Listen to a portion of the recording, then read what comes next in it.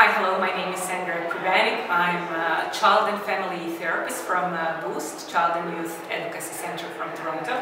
And I'm here at Canadian Conference on Promoting Healthy Relationships for Youth in London, Ontario to present Soul Expression. And Soul Expression is a trauma-informed dance intervention that was created by a multidisciplinary team composed of members from Boost, Unity Charity and Ryerson University.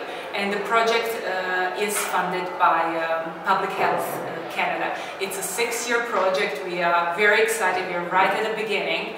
And the project will really use the trauma-informed principles as well as dance, in particular hip-hop culture, to help young people and youth really deal with their difficult experiences and traumatic experiences in their life and really connect with the core strengths and